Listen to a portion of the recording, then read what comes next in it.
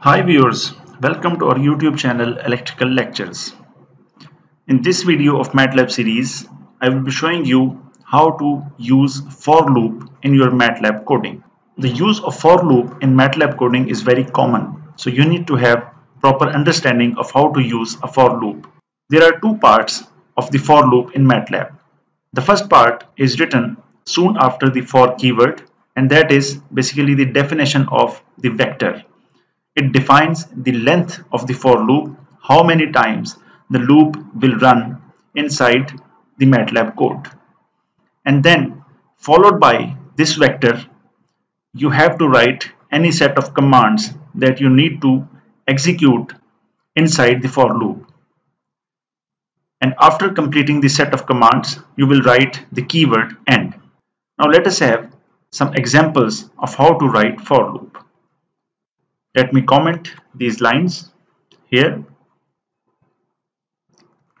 and write an example for loop.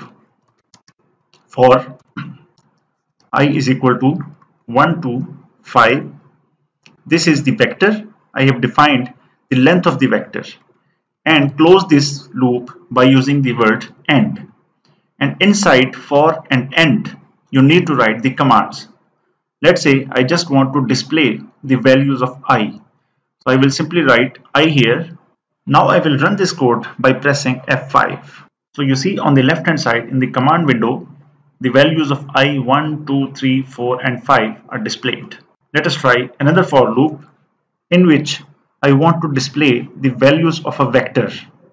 Let's say we define a vector x is equal to -2 to 2. And we need to display the values of this vector. For this, I need to write for loop for I is equal to 1 to length of x.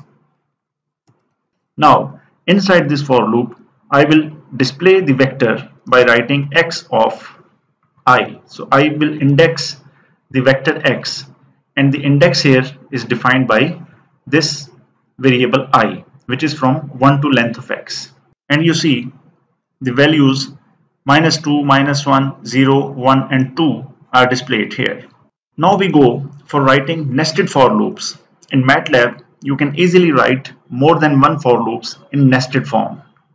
Let's say we want to construct a matrix by using nested for loops.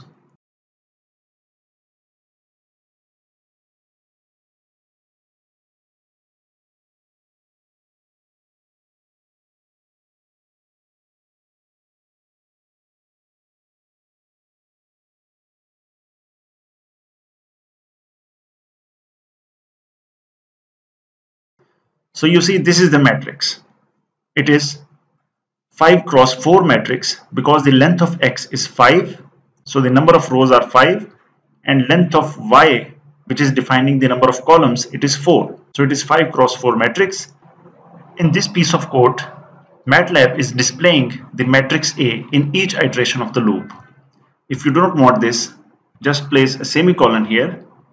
So it will stop Matlab to display the matrix A in each iteration, and you can simply display the matrix one time at the end just by writing A.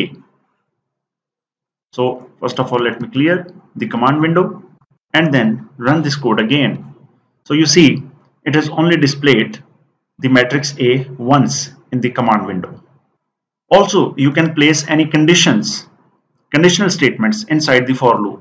Let's say I want to put a condition here that if x of I is greater than 0. So I am forcing Matlab just to run this command if x of I is greater than 0. So if x of I is less than 0, Matlab will place 0 on those locations. So now if I run this code, you see that the first, second and third row, for which the value of x is -2, -1 and 0, they are fixed to 0, and only the computations are done for the fourth and fifth row for which x is 1 or 2. So hopefully this video helped you in writing for loops in Matlab. Thank you for watching this video. Stay tuned to our channel Electrical Lectures.